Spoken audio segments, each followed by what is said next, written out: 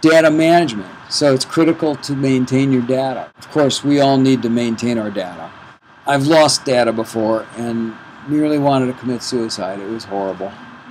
I had a hard drive that had 3 albums on it that I was working on simultaneously. One was just completed and I just mixed it and gave the band reference CDs. The other one was about 2/3 of the way through, and the 3rd album was we just finished tracking.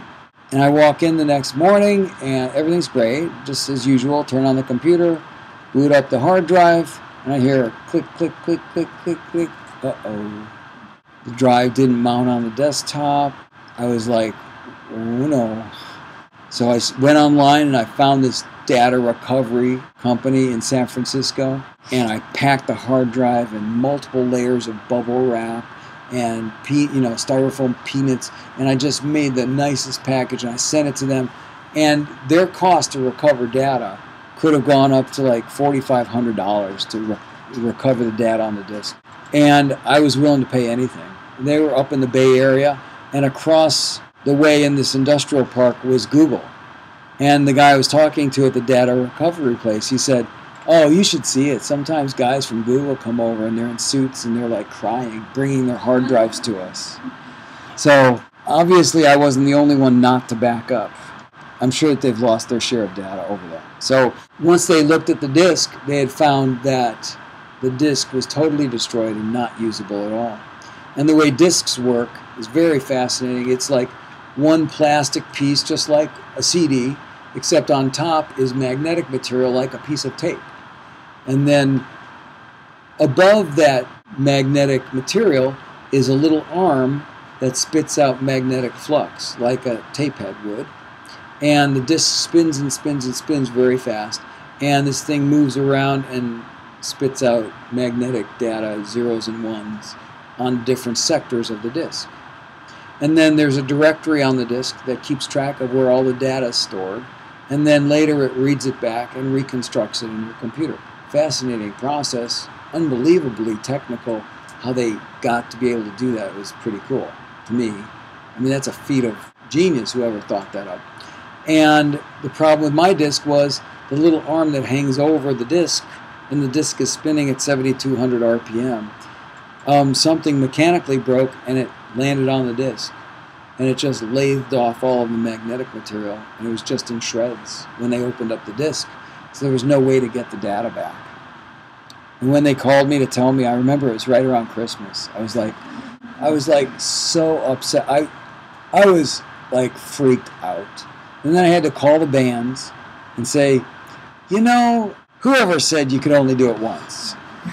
And it took me literally 3 months to re-record everything I'd done. So it was horrible.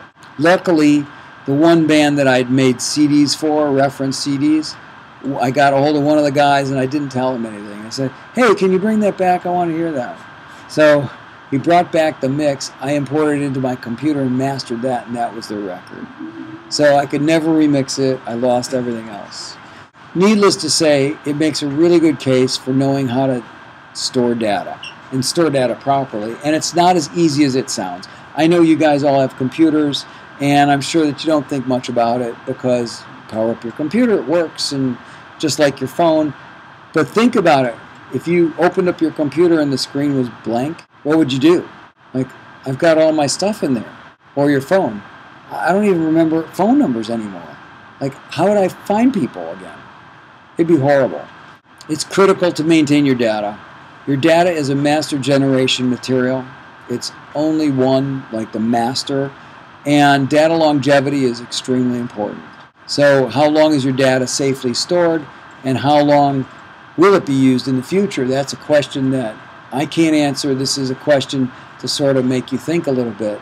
Is that, okay, so let's say you do all this backup just perfectly and you're working on Pro Tools or Logic or whatever you're doing, and then you come back 5 years later because you want to remix your song because it's really great, and now you got a record deal and they want that recording, and you go to Pro Tools and you load it up and Pro Tools goes, I don't know what this is. The program's changed.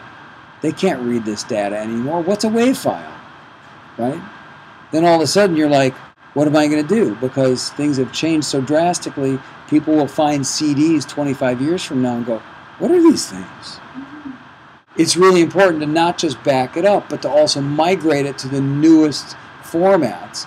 Otherwise, pretty soon you'll turn around and your computer won't be able to understand it. I had so many documents that I thought were great and backed up. They were on 3.5-inch floppy disks, and I was using my little Mac, my SE30, the 5-inch screen, and I had all my lyrics on it and all sorts of financial information and client information, and then one day the program wouldn't read it anymore. That taught me a big lesson. Data integrity, whether the data is stored faithfully, will errors occur in time? They always will occur. Data errors are always going to happen. In fact, I have a friend that works at Pixar, and a lot of those movies that they make are digitally generated. And the master lives on a Silicon Graphics computer somewhere, huge, massive computer, and that's the master information, all zeros and ones. It's not on film, zeros and ones. And once the master's done, they transport it to a computer that's running full time, evaluating errors and correcting them. So they've got a program just running full time, sort of keeping this master on life support. Otherwise, the zeros will turn to ones and ones will turn to zero, and errors will happen. So they've got a whole program just to support the data the way it was supposed to be. So I thought about this a lot, about data longevity and storage, and I came up with this. Longevity is inversely proportional to the ease of commercial distribution. So think about that. 2000 BC, people were writing on stones. Last thousands of years, the Rosetta Stone still exists. Paper can last hundreds of years if it's acid-free. Film can last 100 to 200 years. Audio tape can last 50 to 100 years. I've done a lot of tape restoration that are really old tapes that I've made play again. Digital CDRs, 5 to 7 years, if burned slowly. Flash storage, 2 to 5 years. So your MP3s are just send them off into the internet and they're in the ether and then they're gone. So it's great because you can, from your computer, transport all this music to millions of people at once and distribute easily.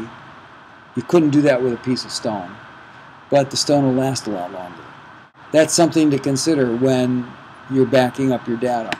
Tape is a really good backup storage device because it actually lasts a long time. But it also has its problems. You have to handle it properly, use magnetic tape reels and cassettes in a clean environment, avoid contamination of dirt and dust, fingerprints, food, cigarette smoke, ash, airborne pollutants. Take care of not to drop your tapes. Be sure not to drop your hard drives. That would be a real problem. I accidentally dropped one of my computers and dented it, and I brought it to the repair guy. I said, it still works, it's fine, don't worry, it looks funny, but he's like, it'll fail. The hard drive will eventually fail just from that jostling of the hard drive. Even though it's not failing yet, so be careful. Back it up every day. So there's a couple rules for storage for tapes here that I brought about. Not that you all have tapes, but it's interesting because there are a lot of archival tapes, lectures from very famous people that are on tape, all sorts of historic tapes that aren't only on film, but they're on magnetic tape.